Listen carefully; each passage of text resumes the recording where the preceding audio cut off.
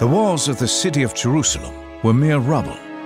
This news made Nehemiah very sad. So Nehemiah began to rebuild. He led the people day in and day out. Enemies attacked, but they overcame. God helped them finish the work in only 52 days. The Jews who had once been in captivity now returned home. Change your world in 52 days. The story of Nehemiah.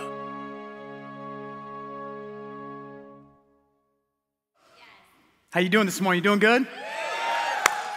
Well, I want to welcome you guys to our fourth and final week of our series called Change Your World in 52 Days. How many of us have enjoyed this series?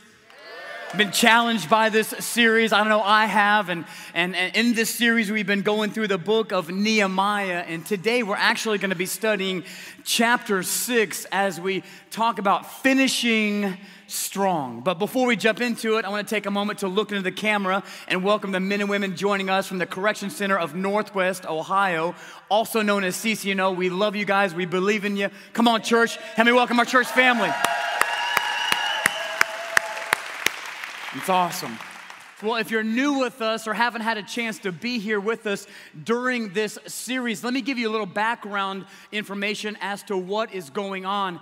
The year is 444 BC. Nehemiah is a cupbearer to King Artaxerxes, who's the king of Persia. And a cupbearer is simply someone who would taste the wine before the king to make sure that there wasn't any poison in it and that it was fit for the king to drink. And so Nehemiah is basically this glorified butler. His life is disposable, just an ordinary guy. And one day his brother, who was a part of a Jewish remnant, comes to visit him and tells him all the things, how bad things have gotten back in their hometown in their homeland of Jerusalem. That the city walls that surround the city, that protect the people, have been torn down. The city gates have been burned with fire. Their people have been taken into captivity. They are being humiliated.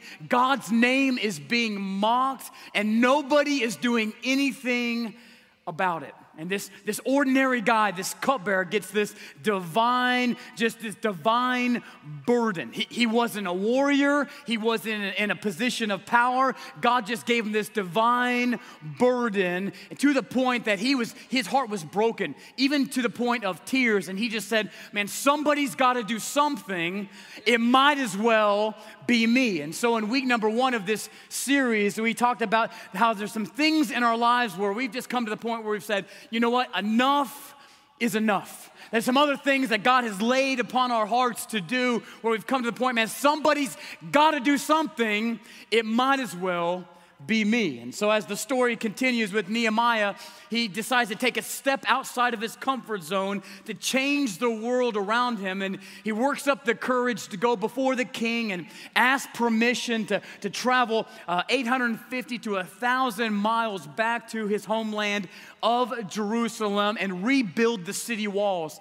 And this is a big deal because you don't just go before the king. You don't talk in the king's presence, number one, and you surely don't ask him for permission to do anything. And in fact, the king could actually kill you right on the spot. If he thought you were trying to rebel, if he thought you were trying to pull a fast one on him, he could kill you right there on the spot. And so it was a big deal for Nehemiah to even open his mouth in the king's presence. And as he has the courage to ask the king for permission to go back and rebuild the wall, God moves on the king's heart. And not only does the king say yes, but then he sends with Nehemiah some army officers and this cavalry to escort Nehemiah back to Jerusalem and show his support. And so in week number 2 of this series, we learned that we don't have to be the best to change the world around us. We just have to care the most. And so Nehemiah shows back up in Jerusalem. He starts rallying the people to start this endeavor. And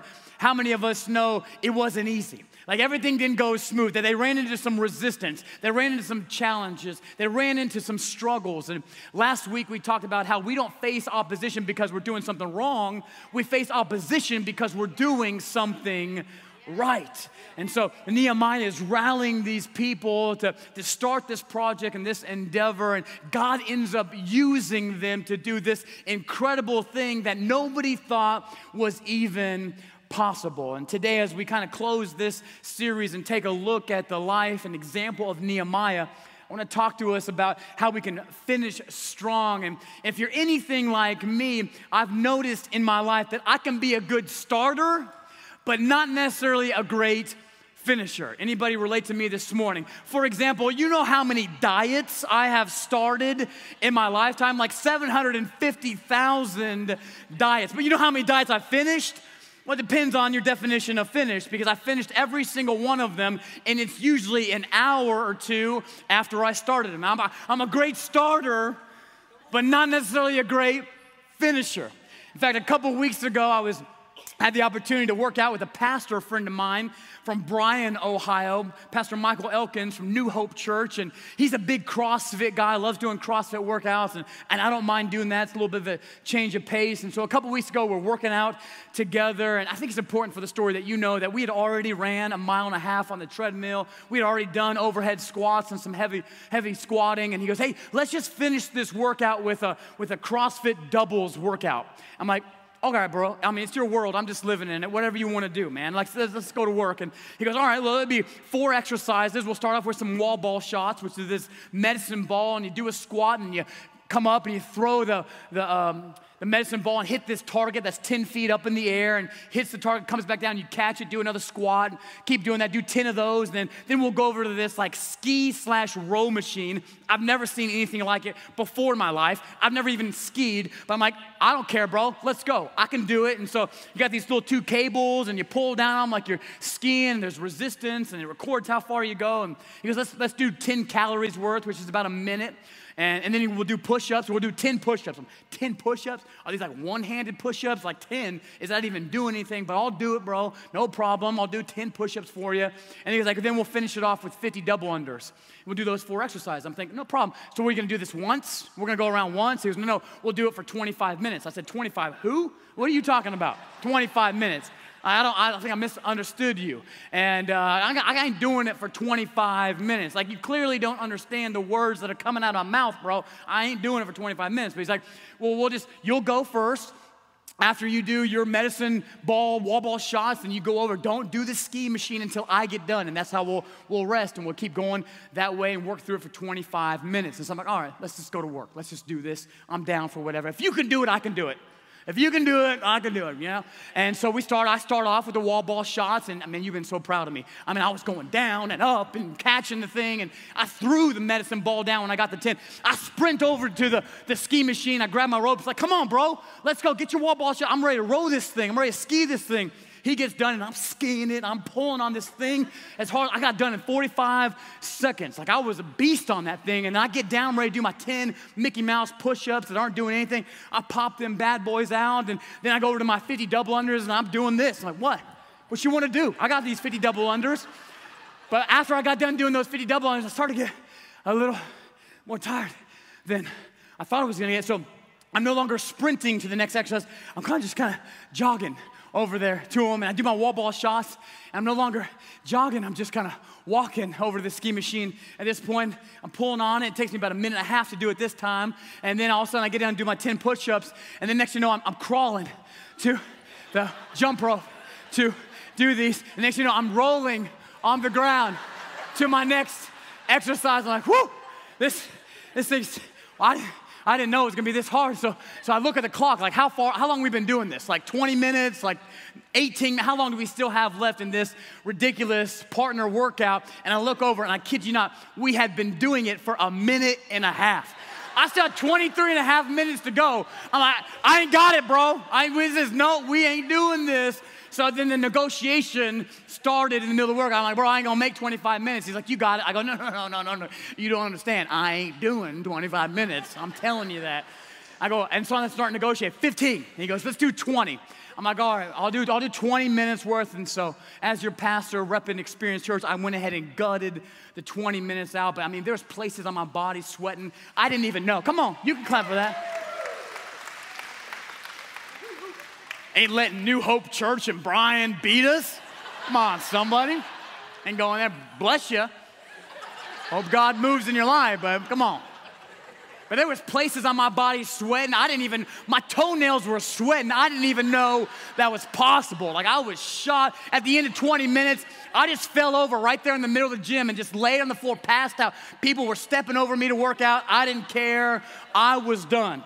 The point is, man, I started out good, didn't I? I was sprinting from exercising, but I didn't finish so well. And maybe you can relate to me this morning with some things in your life. Maybe God's called you to do some things in your life, and you started out well, right?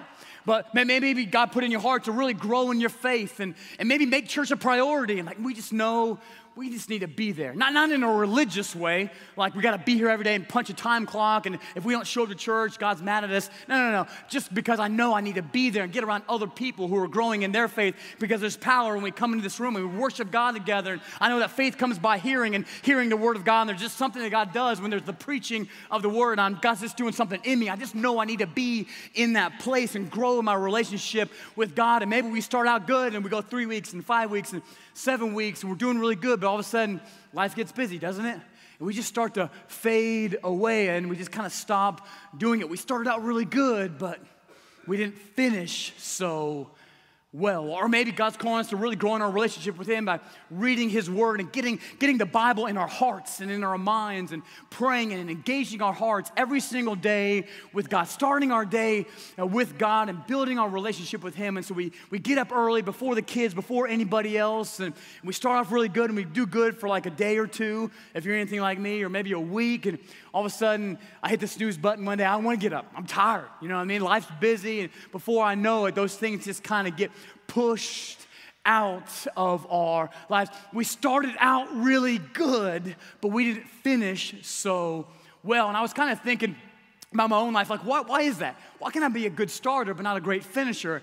Some of the reasons in my own life is maybe because as I started something, it was a little bit harder than I thought it was going to be. Like that workout. I started out good. I thought it was going to be easy, running to exercise after exercise. But halfway through, I'm like, this is harder than I thought it was going to be. And there's some things in my life when I started out doing it, it's harder than I thought, and it ended up not finishing so well. I end up quitting. Or maybe I'll start something and I get out doing it, and I don't see the results that I want right away, or I don't see the results that I want when I want them, and so that I can not finish well. I start good, but I don't necessarily finish well, or maybe I get out doing it, and I just think, man, I just can't do this. Kind of like the workout, I just can't finish this, and so what's the point? I'm just going to quit right now. Quit while I'm ahead, so to speak. I start out great, but I don't necessarily finish well. Maybe you can relate to me this morning. And my prayer for our time together as we look at this example in the life of Nehemiah is that God would begin to stir this passion and this determination in us, that we would finish what God's called us to start. Now we'd push through and we'd finish strong. And so let's start off by taking a look at Nehemiah chapter 6, verse 1. It says, when the word came to Sanballat, Tobiah, Geshem, the Arab, and just so we're on the same page, work with me, are these the good guys or are these the bad guys? Nobody knows. These are the bad guys. So are these the good guys or are they the bad guys? They're the bad guys. And actually throughout this story, these three guys have consistently tried to get in Nehemiah's way and stop him from finishing what God called him to start. And so Nehemiah is saying, when the word came to Sanballat, Tobiah, Geshem the Arab, and the rest of our enemies, that I had rebuilt the wall, check this out, and not a gap was left in it. I love that part of the scripture. It's almost like Nehemiah's taking a little pride in his work. He's taking a step back, looking at the wall, and there's not even a gap in that. He's almost surprised himself. Like, I'm not an architect. I'm not in construction. Like, I didn't even know what I was doing. I just stepped out to do what God was calling me to do, and there is not even a gap in that wall. How many of us know whenever we step out to do what God's calling us to do, we'll be surprised and even blown away by the results? Like, I didn't think I had it in me, but look at what God did through me. And I just feel like a word for some of us this morning is that you need to pause in your life, because if you're anything like me, you can get so focused on what's not working, all the things that you gotta fix, where you fall short, all your problems, all your issues. And there's moments in our life where we need to pause, take a step back, and look at the wall and say, man, look at all that you've done in my life, God. Look at how far I've already come. I might not be where I wanna be, but I'm not where I used to be. So I'm gonna be encouraged by the fact there's not even a gap in the, God, thank you for what you're doing in my life. Thank you for what you're doing in my marriage. My marriage might not be where I want it to be, but we're not where we used to be. We're growing. We're still here. We're still fighting. We're still grinding. We're still doing what you're calling us to do. I'm going to take a step back. God, there's not even a gap in that wall. Look at what you're doing in my life. I'm not going to be overwhelmed by how far I still have to go, but instead I'm going to be encouraged by how far I've already come. 6 months ago, I had 10 things I was dealing with, but as I've stepped out and trust God and pursued it, I'm only dealing with 3 things right now. There's not even a gap in that wall. God, thank you for what you're doing in my life. Thank you how you're setting me free. Thank you how you're moving, God. I didn't even think I'd be here. I was just a cupbearer in Persia for the king, and I stepped out to trust you, and now I'm in Jerusalem, and the wall, there's not even a gap in the entire stinking wall to protect my people. God, look at what you're doing in me. Look at what you're doing through me and the lives that I'm impacting as I simply just trust you. God, there's not even a gap in the wall. I praise you, God. And if you brought me this far, man, I know you'll see me through. I know I can finish what you called me to start. Because he goes on to say, though up to that time I had not set the doors in the gates. Nehemiah was almost there. He was almost finished, but not quite. As we take a look at this example in the story of Nehemiah, I want us to grab a hold of this spiritual principle this morning. So if you're taking notes, write this down. And that is, the closer you get to doing what God wants done, the harder your enemy will fight to stop you. You need to know that. The closer you get to doing what God wants done, the harder your enemy will fight to stop you. How many of us have ever noticed that when we step out to do what God wants us to do, that we experience some resistance along the way? Remember what we talked last week? We don't face spiritual opposition because we're doing something wrong. We face spiritual opposition because we're doing something right. And maybe you've experienced that in this series where God's been stirring you to change the world around you and to step out of your comfort zone and do and go where God's calling you to go. And maybe God's doing some amazing things in your life. Maybe God's doing some amazing things through you. And you're on the verge of accomplishing it, but all of a sudden you run into some resistance. Maybe you're a student and God has placed it on your heart. He's giving you this burden, just like Nehemiah, to see the students around you, your classmates, come into a relationship with Jesus Christ and have an encounter with His presence and never be the same. And so you step out and God's doing some incredible things through you, but all of a sudden you start experiencing some resistance to stop you from finishing what God called you to start. Or maybe you're like, man, I know, I want to have a godly marriage. And so I go to my spouse and say, we need to get into a marriage small group to grow in our relationship with God, to grow in our relationship with each other, and get around other couples who are doing the same thing. And you and your spouse are like, yeah, let's do it. We got to go. God's calling us. We can't stay here. We got to go. And so you get online, you sign up for the small group, and all of a sudden it comes night for the first group. And all of a sudden someone's late. Hypothetically, someone's late, someone's rude, and all of a sudden on the way to group, all hell breaks loose, and you are going at it, you are fighting, and you never actually make it to group. You started out well, but you didn't finish what God called you to start. You were so close, but then you realize that the closer we get to doing what God wants done, the harder our spiritual enemy fights to stop us. And how many of us know we're all in a spiritual battle? If you don't know you're in a spiritual battle, you need to know that today. You are in a spiritual battle. Romans chapter 7 would be a great chapter of scripture for you to read because Paul's talking about the struggle each and every one of us have, the battle that each and every one of us are in. Paul says, why do I do what I don't want to do? When the very thing I want to do, I don't do, and the very thing I hate, these things I keep on doing. Anybody ever felt like that? And Paul's describing this spiritual battle that each and every one of us are in. And he concludes by saying, thanks be to Jesus who will rescue, he goes, who will rescue me from this body of sin and death? Thanks be to Jesus Christ, right? He's the answer, but I know I'm in this spiritual battle. And Ephesians chapter 6, verse 12 tells us that we don't fight against people. Too often, we think the battle is with the people standing around us or our coworkers or our neighbors. Our fight is not against people, against flesh and blood, but we have a spiritual enemy who would love nothing more than to steal, kill, and destroy our lives. We have a spiritual enemy who would love nothing more than to stop us from finishing what God called us to start. But one thing that's cool about God is that whenever our enemy tries to take us out, God always has a plan, not only to keep us in, but to move us forward and take the very thing that our enemy of our soul is trying to use to destroy us and use it to deliver us if we know where to look. In other words, it's not our situations that determine whether or not we have the courage to finish strong and see it through, but instead how we see our situations that determine whether or not we have the courage to finish what God called us to start. And so this morning, I want to give us two strategies of our spiritual enemy that he tries to attack us with. And what I want us to understand is, with each strategy, it's always an attempt to take away your confidence. It's an attempt to take away your confidence because our spiritual enemy knows if he can take away your confidence, you won't step out and do what God's calling you to do. You won't finish what God called you to start. If he can just get your confidence, if he can take away your confidence in yourself, if he can take away your confidence in your God, he can keep you stuck right where you're at. And some of us this morning, you come in, man, I'm just stuck. I'm just stagnant. I'm not going anywhere. I'm telling you, one of the reasons you are is because the enemy of your soul has taken your confidence away. And so as you're taking notes this morning, the first strategy of our spiritual enemy, number one, is that your enemy will attack your character.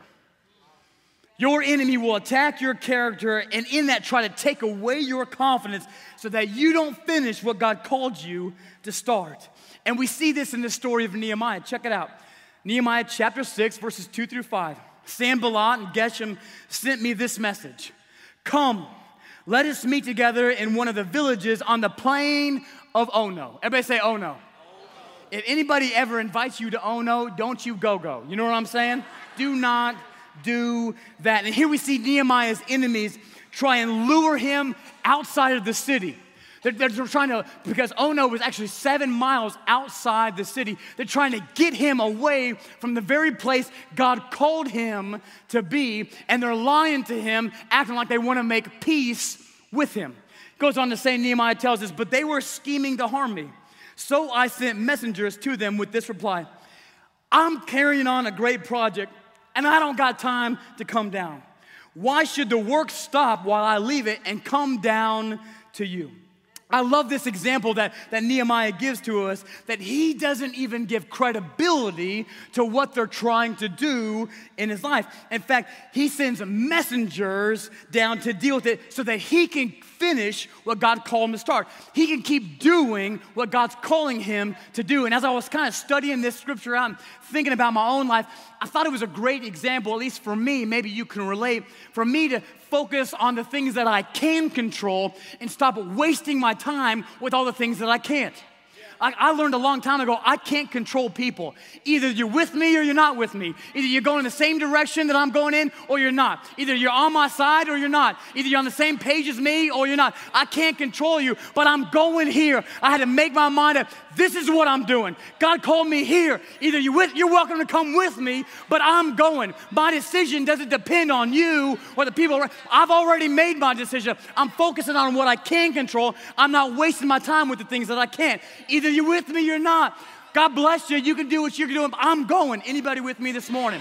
And I feel like someone needs to hear that. There's some people in your life that you are allowing to stay in your inner circle, but they don't want to go where you want to go. They're not going where God's calling you to go. You got to make the decision. Control what you can control. Go where you want to go. If they want to come with you, cool, but you're going. Make that decision in your life this morning. He goes on to say, 4 times they sent me the same message, and each time I gave them the same answer. I don't need to change my answer up. It's the same. No, I'm not going. Our spiritual enemy will try and wear us down, but we just have to keep saying the same thing and reminding ourselves and our spiritual enemy that if God is for me, who can be against me? If God's called, I'm going to God. I'm going after God's plan. I don't care about anything else. I've got this laser light focus to do what God's called me to do. Goes on to say, then the fifth time comes. How many know our spiritual enemy is persistent? He just doesn't get it, even though he's already been defeated. Then the fifth time, Sanballat sent his aide to me with the same message, but it's got a little bit of a twist here. And in his hand was an unsealed letter. And this is where Nehemiah's enemies try to blackmail him. Because this was a fake letter that they had come up with, that they had written, and they were lying to Nehemiah, telling them that they were going to send this letter back to the king of Persia, back to King Artaxerxes. And in this letter it said that Nehemiah and the rest of the Jewish people that were rebuilding this wall had rebelled against him, they turned their backs on him, and the people were going to raise Nehemiah up to be their new king. And they were threatening Nehemiah, we're going to send this letter, bro. We're going to send it back to the king, and you're going down. He's going to come take you out. And Nehemiah's enemies were attacking his character. You're not who you say that you are. You're not who God calls you to be. I'm attacking your character. And maybe our spiritual enemy has done the same thing with us. You know who you really are. You know where you've been. You know what you've done. You know what these hands have touched. You know what these eyes have seen. You know what this mouth has said. And you start questioning yourself. You start questioning God's call on your life. You start questioning what God called you to do. Maybe I can't build a wall. Maybe I can't do this. Maybe I can't be who God called me to be. Maybe this Christian life isn't for me. I mean, I tried and maybe this is who I really am. Maybe I'm just always going to struggle. Maybe I can't change the world around me. But something I want us to know this morning, that whenever our spiritual enemy attacks our character, write this down. Your integrity will see you through. It's your integrity that will see you through. Well, what's integrity? Integrity is when my behavior lines up with my beliefs. It's when what I say is what I do. It's when my private life lines up with my public life. And some of us this morning might say, man, I know deep down that I'm not living the life of integrity that I should be. That my character actually doesn't match my call. That I don't have the integrity that I so desperately need. And that's the foothold I keep giving to the enemy in my life. My life doesn't live up. My behavior doesn't match my beliefs. And therefore, the enemy of my soul I keep giving him a foothold, and he's robbing me of my confidence. And I keep staying stuck right where I'm at. But I want you to know it's not too late to flip the script in your life and live a life that's above reproach. That's the beauty of Christianity. It doesn't matter where you've been or what you've done. It only matters what you're going to do and where you're going to go from this day forward. And we can make that decision, man, I'm going to live a life of integrity today, now, that my private life will match my public life, that my behavior will match my beliefs. And I love the example that King David gives to us in the Bible, because King David messed up more than any of us probably will ever mess up in our lives. He committed adultery with another man's wife. He got her pregnant. Then he tried to lie to her husband to make him think that it was his child. And when that didn't work, he ended up having her husband killed. And he realized that he got confronted that his behavior did not line up with his beliefs. And there were some consequences to his actions. How many know that's true? There's consequences to the decisions that we make. And he had to go through those consequences. But he fell down on his knees and he cried out to God and he asked God to forgive him. And he wrote Psalms 51, one of my favorite Psalms. Create in me a clean heart, O God. Restore to me the joy of my salvation. Renew a steadfast spirit within me. God, do a work in my heart. And he cried out to God and asked God for forgiveness. And at the end of his life, he became known not for what he did. He wasn't known as an adulterer. He wasn't known as a liar. He wasn't known as a murderer. He was known as a man after God's own heart. How do you get there? After what you did. That's the beauty of Jesus. That's the beauty of the cross. It doesn't matter where I've been. It matters where I'm going. He wasn't even known as those things that he did. And maybe some of us need to hear that this morning. Man, you are not going to be labeled by what you've done as you step into a new life and live a life of integrity, honoring God with who God called you to be. Man, living a life of integrity. But what's interesting, and I was talking to the men on Friday night. Any warriors in the house this morning? A couple of you are here. I was talking to men Friday night, and I was telling them, whenever we get into this places of our lives where we lack confidence, because we're all there, don't we? We all face things in our life where we just don't have the confidence to do what God's called us to do. And we feel unprepared, we feel inadequate, we just start to lose confidence in ourselves. Our natural default response to feeling like that is to shrink back. But I told the men Friday night, in those moments of our lives, it's when we need to rise up the most. When I want to shrink back and I'm losing confidence and the enemy of my soul is attacking my character, and he is right. I did do those things, but I'm not going to shrink back and run from this. Instead, I'm going to rise up and run to it and be the man that he's called me to be. I'm going to live a life of integrity. I'm going to be a man above reproach. It's our integrity that sees us through. In Proverbs chapter 11, verse 3, it says it this way. The integrity of the upright does what? It guides them. Because there's all moments where we start questioning ourselves. I don't know if I can do this. I don't know if I have what it takes. I don't know, is this God's plan? Can I even accomplish this? Can I even do it? But it's my integrity that guides me through the storm and through those cloudy moments in my life. When our spiritual enemy attacks our character, our integrity sees us through. And this is exactly what happens in Nehemiah's life. Nehemiah chapter 6, verse 8. Nehemiah goes, this is what I told him. I sent them this reply.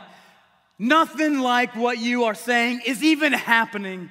You're just making all that stuff up in your head. It doesn't even affect Nehemiah. It doesn't even penetrate his heart. In other words, I know who I am. I know who I am behind closed doors. I got problems, I got issues, I'm not perfect, but I'm living a life of integrity. That my behavior matches my beliefs. That what I say lines up with what I do. That my private life matches my public life. And because of that, I can just keep on going where God's calling me to go and keep on doing what God is calling me to do. I'm not getting tripped up. I'm not getting stopped. I can just set my face like flint and continue to move forward because I'm not going to fall for the tricks of the enemy because I know who I am. And who I am isn't based on my behavior as much as it is based on what God says that I am. And because of his grace in my life, his grace teaches me to say no to ungodliness. 1 Timothy tells us, right? And the more I experience his grace in my life, the more I just do what he's called me to do. That's good stuff, Pastor. You're killing it this morning. I love it. And so the first strategy of our spiritual enemy is to try and attack our character, but it's our integrity that will see us through. The second strategy of our spiritual enemy, number 2, if you're taking notes, is that your enemy will attack your competency. Our enemy will attack our competency, and as he does, he tries to take away our confidence so that we don't finish what God called us to start. And we see this in the story of Nehemiah, chapter 6, verse 9. Nehemiah says this, I realize this, that they were all trying to frighten us, thinking their hands will get too weak for the work and they will not be able to complete it. If we can attack their competency, we can steal and take away their confidence and keep them from doing what God called them to start. And let me ask us a question this morning. Have you ever been surrounded in your life by uncertainty? Ever been surrounded by just problems in your life? Maybe regret, maybe hurt, to the point you just didn't know if you had it in you. I just don't know if I can do this. I just don't know if I can finish what God called me to start. I just don't know if I can do what God's called me to do. And if I can be really honest with you this morning, I felt this way when God called us to plant Experience Church. I just struggled with the thought of being a pastor. I didn't grow up wanting to be a pastor. I still don't really want to be a pastor, if I'm really honest with you. I don't care about being a pastor, about titles. I just love God, and God did something in my life, and he changed me from the inside out. I spent 3.5 years incarcerated. I was addicted to drugs, and then I had an encounter with his grace and with his love and with his freedom and with his forgiveness and his life, and he changed me from the inside out, and I just had the heart. I want more people to experience what I experienced, because back in my drug days when I was smoking weed and doing all this, I tried to get everybody else to try because I thought it was the greatest thing. And then I realized I had an encounter with God, and he was way better than anything that I could have ever experienced in my life. The freedom, the joy, the happiness, the peace, the contentment, and I just wanted everybody to experience the real thing. I realized I had been taking part in the counterfeit stuff all my life, and when I really had a taste of the real thing, I want everybody to experience that, more of God. And it led me to this direction and this moment in my life to be a pastor. But if I'm really honest with you, I struggled with the idea. Like I'm just not smart enough. Like, who would want to come to this place called Experience Church without the E and listen to me talk about something as important as the Word of God? Anybody else felt like that with what God's calling you to do? Anybody else felt like I'm just inadequate? I just don't know if I can do it. I'm not smart enough. If you're anything like me, sometimes I feel I'm not godly enough. I mess up too much. I got too many struggles. Can I do what you're calling me to do? But here's what I discovered in my own life. That when the enemy tries to attack our competency, write this down, it's your dependency on God that will see you through. In other words, you come to the point in your life where you have to ask yourself the question, who do you depend on? Who do you put your trust in and day out? Because how many of us know when we step out to do what God's calling us to do, He will always call us to do something greater than ourselves, something bigger than us. Nehemiah didn't know how to build a stinking wall. He wasn't an architect. He wasn't in construction. He didn't know what he was doing. He was just some ordinary cupbearer who decided to take a step out of his comfort zone and be willing to follow God wherever He was going to lead him, and it led him to rebuild this stinking wall. He wasn't trusting in himself. His hope wasn't in himself, and we see this in the second part of Nehemiah chapter 6, verse 9. Check it out. Nehemiah goes this, but I prayed. When the enemy attacks my competency, when I feel like, man, I don't know if I can do it. I don't know if I have what it takes. I've never been a pastor before. I don't know. You know what Nehemiah did? He fell on his knees and he prayed. God, you're where my hope is. You're where my strength comes from. God, he got down on his knees and he prayed, God, strengthen my hands. God, if you call me to do this, you'll give me the strength to complete it. Nehemiah's hope wasn't in himself. His trust wasn't in himself, and it's the same thing that God's calling each and every one of us to do today. Whenever the enemy of our soul attacks our competency, man, it's our dependency that will see us through. My hope's in you, God. My trust is in you, God. I don't know if I could. I don't have what it takes to be a single mom. I don't know how to parent this child who I'm not their biological parent. I've never faced these struggles and these issues as a parent. I'm in new territory. I've never been here before. I've never had to fight through this peer pressure like this before. I've never faced any of this. I've never done what you're calling me to do. I don't know how to help somebody in need, but my hope and my trust isn't in me, God. My hope and trust is in you. I'm trusting the one that's greater. God, if you call me this, you'll see me through. And I love what Paul says in 2 Corinthians chapter 12, verse 9 through 10. He says he's having the same moment. I love the fact that the Apostle Paul, you could say one of the greatest characters in the Bible, right, ever. He wrote 2/3 of the New Testament, and I love the fact that he used to murder Christians and had an encounter with God. It just makes me feel better about myself, that this guy was more screwed up than me, and look at how God used him. Like, he was messed up, but look at what God did in him, and look at what God did through him, and he writes 2/3 of the New Testament. But I love the fact that even in his moments, even in this new life that God gave him, there's still moments where he questions himself. And he's lacking confidence in himself. And the enemy of his soul is attacking his competency. So he's having this moment with God. And God responds to him like this. My grace is sufficient for you. Whew. Man, I think somebody needs to hear that this morning. In other words, you know what God's saying to him? I believe in you.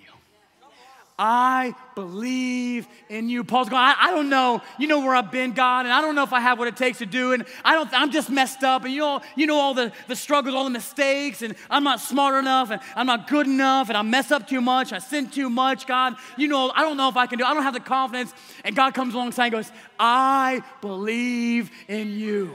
And I wonder who needs to hear that this morning. I believe in you. I don't care where you've been. I believe in you. I don't care how much you mess up. I believe in you. My grace is sufficient for you. Keep going. Keep going. Don't quit. Don't give. I believe. There's something that happens in us when people start to believe in us. And there's something even greater that happens in us when we realize God believes in us. Maybe I can do this. Maybe I can pick myself back up and keep going where God's calling me to go. He says, my grace is sufficient for you. It never runs out, for my power is made perfect in weakness. Paul goes on to say, therefore, I will boast all the more gladly about my weaknesses. I wonder if Paul's getting kind of cute there. Oh, well, then I'm just messed up. I'm just one screwed up guy. I'll just boast all the more of how messed up I am and how screwed up I am. If that's the case, God, I will boast all the more gladly about my weaknesses so that Christ's power may rest on me. I'm not dependent upon myself, but I'm dependent on Christ and his power that's at work within me. Paul goes on to say, that's why, for Christ's sake, I delight in weaknesses, in insults, in hardships, in persecutions, and in difficulties. Why? Because those things have taught me that apart from God, I can do nothing, but with Christ, through Christ, I can do all things. For when I am weak, he said, I start depending on somebody else. When I realize that I don't have it, I start looking for somebody else to pass the ball to. I don't want to shoot the shot. God, where are you at? Let me pass the ball to you, give you control of my situation, give you control of my life. For when I am weak, then I am strong. In other words, you know what Paul's saying here? Paul's saying, I learned to see God's strength through my struggle. I learned to see God's strength in me through my struggle. In other words, if you're struggling today, you got some issues, you got some opposition, there's some things coming at you, that actually could be a good thing if you will allow it to move you into a greater dependency on God. It's in my weak. Maybe that's why God's using me to be a pastor, because I realize I don't have what it takes. I'm not smart enough. And God's saying, hey, that's great that you're recognizing your weaknesses. Now I can use you because my power can be strong in you. My grace can be stronger in you. My anointing can be strong. You can get out of the way and let me do what I want to do the whole time in and through your life. Some of us this morning, you just got to get out of the way. Stop trying to figure it out. Stop trying to do it all. Stop trying to control it to make it happen on you. Just get out of the way and let God do what he's been trying to do in your life all along.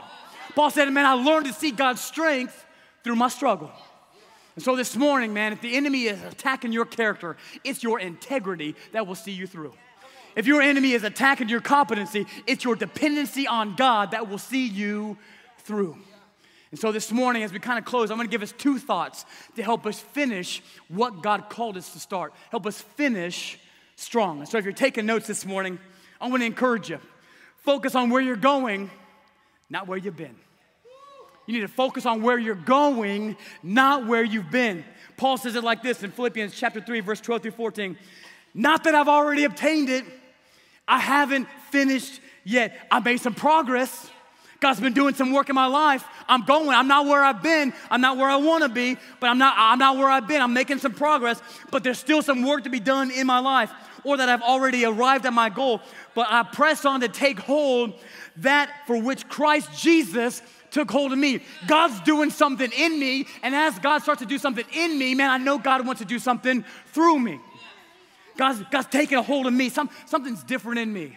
As I've just come to church, I've just lifted my hands, as I've worshiped, as I prayed, God's doing a work in me. As I've just simply opened my heart up to his truth and his presence, something's happening in me. He goes on to say, brothers and sisters, I do not consider myself yet to have taken hold of it, but one thing I do, forgetting what is behind and straining toward what is ahead.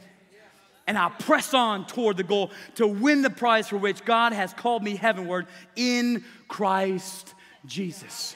Maybe some of you this morning, that's all you came to get this morning. That's all you need to get at church this morning. Forget what is behind and start straining to what's up ahead. Focus on where you're going, not where you've been. And the enemy of our soul always wants to remind us where we've been, right? And he wants us not to focus on where God's trying to take us. Don't worry about where you're going. Just keep focusing on where you've been. But one thing I do, man, I'm forgetting what is behind, and I press on and I strain towards what God has for me up ahead. The second thought I want to give to us this morning to help us finish strong is simply this. Focus on what God said, not what you see. Focus on what God said, not what you see. 2 Corinthians 5, 7 through 8 says this, for we walk by faith, not by sight. And then check out what happens when we do. and we are confident. There's this confidence that comes back into me when I just get my eyes off of my situation and I get my eyes on the cross. When I look up to the heavens and I understand where my strength comes from, man, there's just something that happens in me. I just got this confidence. I don't even realize how big the situation is because I'm looking at about how big my God is. And all of a sudden I'm like, holy crap, I just built a wall around the city of Jerusalem and I didn't even realize what I was doing. I just looked up to the heavens where my strength comes from. Look at what you did in my life, God. I walk by faith, not by sight. And I'm confident in you, God. I'm confident in you. Yes, Lord. In other words, can I just say this? We got to stop listening to ourselves and start talking to ourselves.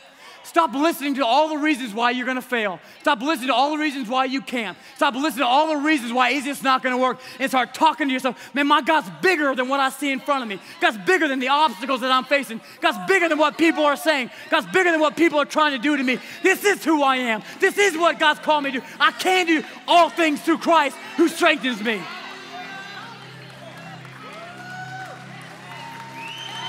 Yeah. Come on. Yeah. Come on. Yes, Lord. We honor you, Lord. We trust you. Our hope's in you, God. Our strength's in you, God. We love you, God. Look at what you're doing in us, God. Look what you're doing through us, God. There's more. I can't do it. I'm not quitting. I'm not stopping. I'm going to keep going. Come on. We're not done yet. I would tell you to sit down, but we are that kind of church. I'm going to close with this. Nehemiah chapter 6, verse 15 through 16. So the wall was completed on the 25th of Elul in 52 days. This wall that had been down for 140 years. What's some things in your life that have been down? What's some things in your life that have been broken that God's called you to rebuild?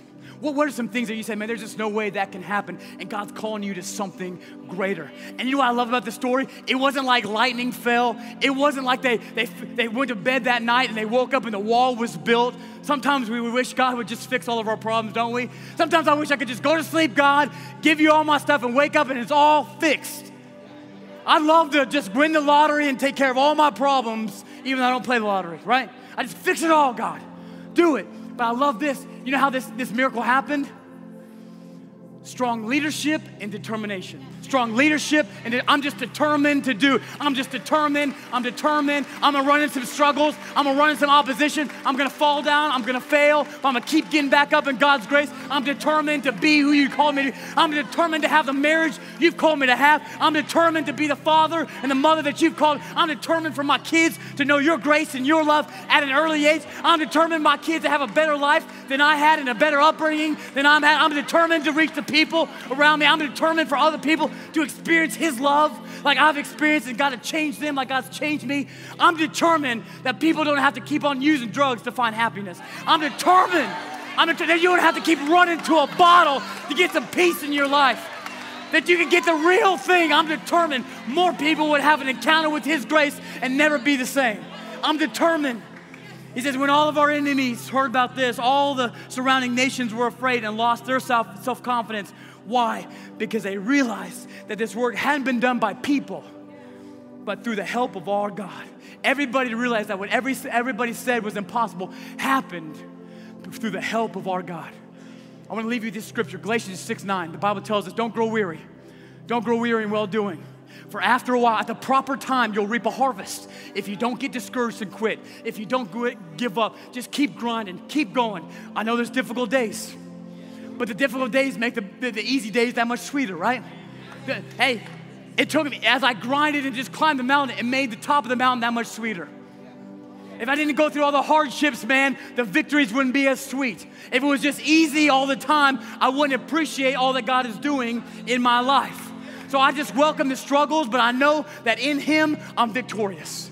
So the question I want to ask us this morning is, what's God called you to finish? What's he called you to finish? Because how many know God didn't call us to start something and not finish it? What he called us to start, he called us to finish. What's he want you to do? Maybe God's been doing something in you. Maybe the 21 days of prayer and fasting, and all of a sudden God's been doing a work in your life, and you just kind of fell off a little bit. What's he calling you to finish?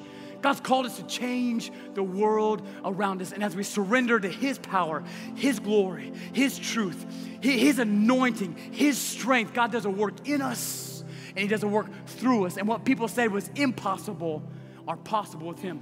All of a sudden, I'm like, you go to church? Here's the one I heard. You're a pastor? Hold up, Kyle. What do you do again? You're a pastor? You didn't even graduate from high school. You were strung out on drugs. You were incarcerated. Last time I saw last time I heard about you, you were incarcerated somewhere. You were locked up somewhere. No, you do what? Look, what is God doing through you? God wants to use ordinary people like us to change the world around us. Amen? Yeah.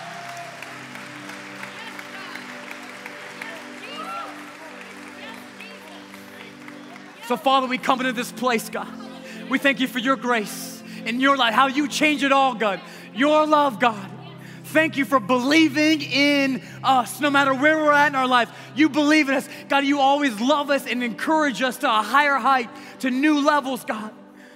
Thank you, God, for your love that never, ever fails, God. And this morning, as we're in this place, God, you called us to be ordinary world changers. God, I pray you give us the courage to step out of our comfort zones and do what you're calling us to do and go where you're calling us to go, God. Give us the courage to be all that you've called us to be, God. And when our enemy tries to come in and attack our character, God, we don't shrink back. We rise up. We become even more men and women of integrity, even more men and women above reproach. God, when our enemy tries to attack our competency, man, we realize that in our weakness, you're made strong. We depend on you, God. You're our hope. You're our strength, God. God, I pray this morning that you would help us to focus on where we're going, not where we've been. To focus on what you said, God, not what we see. And that you would do a work in us and God, change. I pray this community, our workplaces, our families, our neighborhoods, our friendships would never be the same, all because a group of ordinary people decided to take a step of faith and change the world around them. And as we're praying this morning, maybe you know your first step is to simply say, God, here's my life. Surrender your life to God. Maybe God's calling you to more.